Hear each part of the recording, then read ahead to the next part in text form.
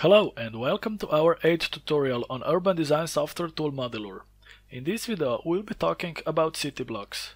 City block is a horizontal element that represents a group of parcels, usually bounded by streets and constrained by the same set of regulations. If the building is placed on the city block, it will by default inherit its land use, predefined building height and other parameters. There are two basic ways to create city block.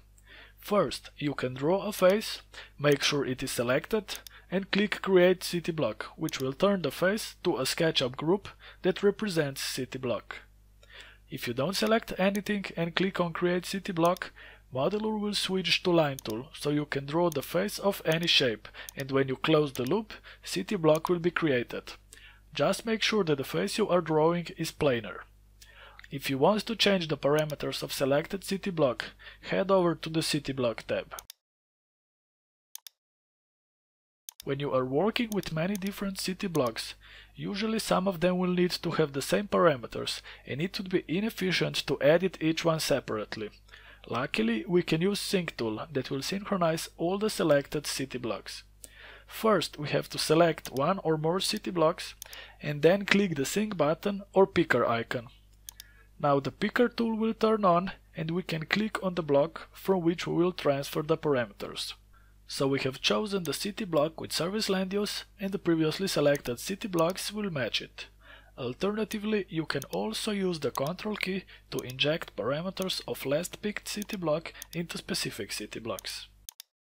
As you can see, we cannot move city block because it's locked by default.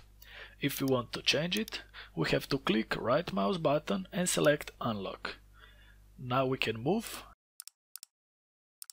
edit, or delete it.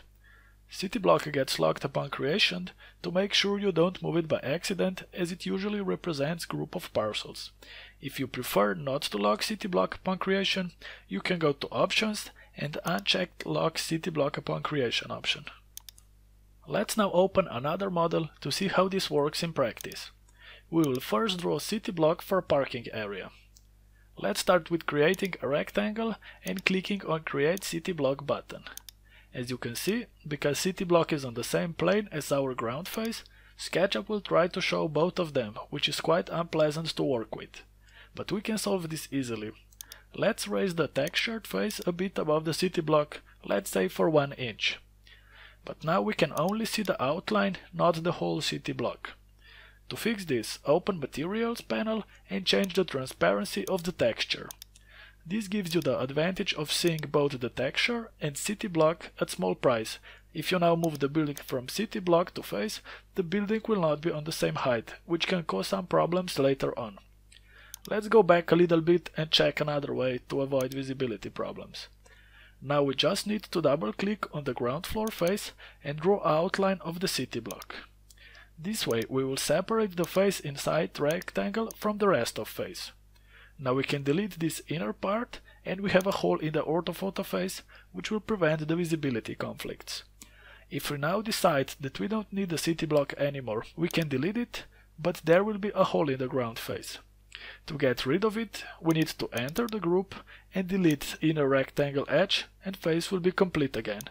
It's up to you to decide which way works best for your needs. But let's go back a couple of steps because we will need that city block. Since it represents parking area, we can change its land use to parking. Let's now create a city block for these two buildings. We can click Create City Block and draw its shape with the Line tool.